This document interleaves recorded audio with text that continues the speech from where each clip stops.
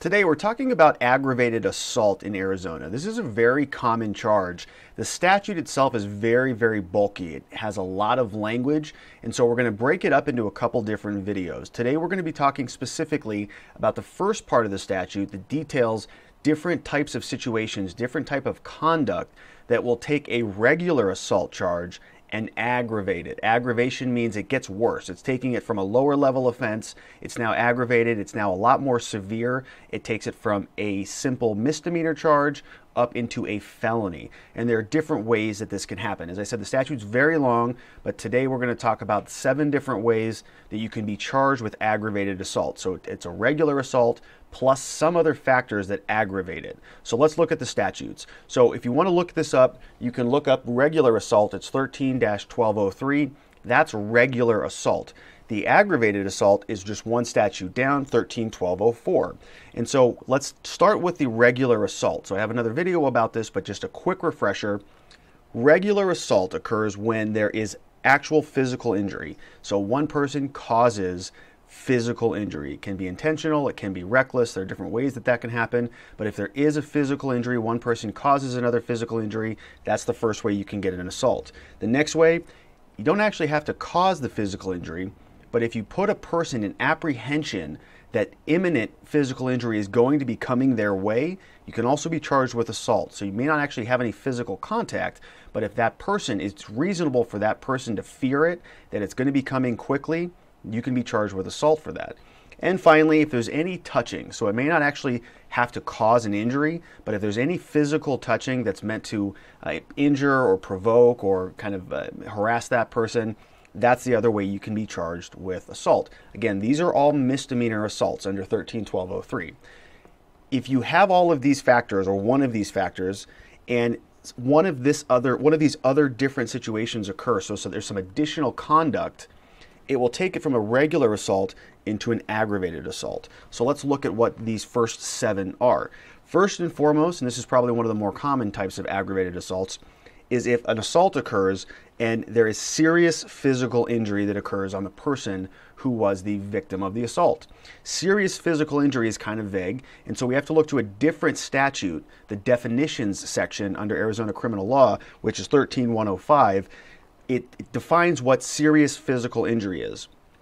And it is a serious physical injury. So what the definition says, it causes a substantial risk of death, either a serious or permanent disfigurement or a serious impairment of a person's health, bodily organs, or limbs. So this is breaking something or actually physically causing gouges or doing something that causes somebody to be substantially injured. Serious physical injury, it's defined here, and it's pretty detailed. And it's not talking about scrapes or bumps and bruises.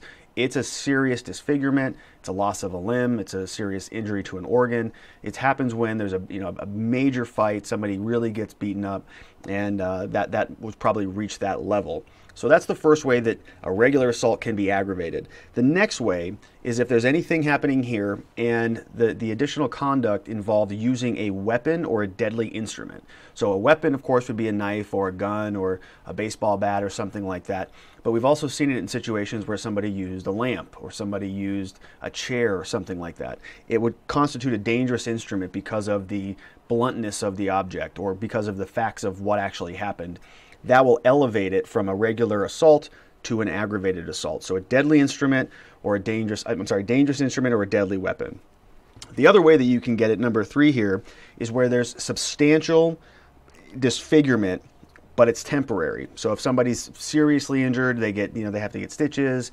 They're injured, they're disfigured, but they're going to eventually heal. That's going to rise to that level. Similarly, if a person loses the function of a body part or an organ, or if there is a fracture. So if a bone is fractured or ribs are fractured or something happens to the body that is more substantial, but it doesn't rise to the level of, say, a serious physical injury because it's not permanent, but it's temporary, but it meets these criteria, that's also a factor that's going to aggravate it into an aggravated assault case.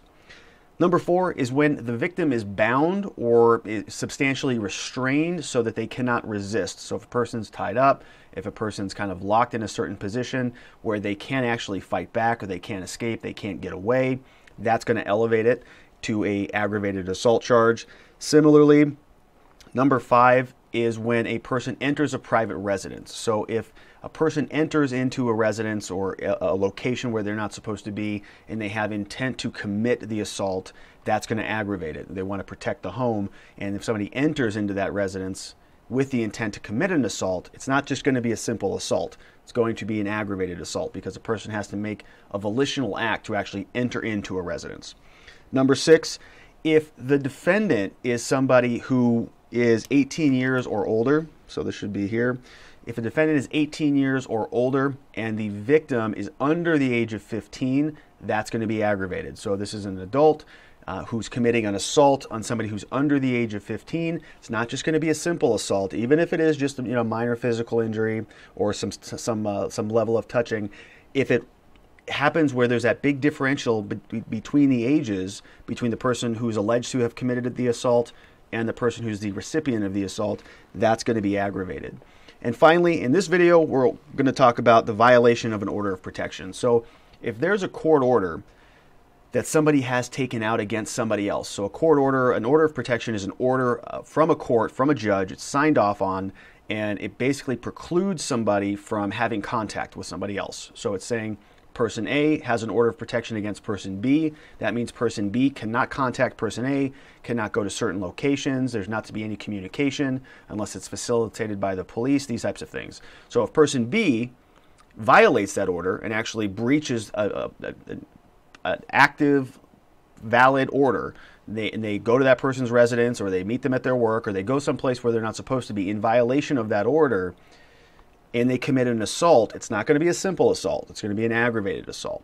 So these are the different ways that you can get an aggravated assault. As a reminder, you have to take a regular assault and add some sort of aggravating factors here in order for it to elevate it into a felony. There's going to be many more videos about aggravated assault because it's a big, long statute. The next video, we're going to talk about the different victims and what protections are in place to make sure that there is no assaults occurring on them.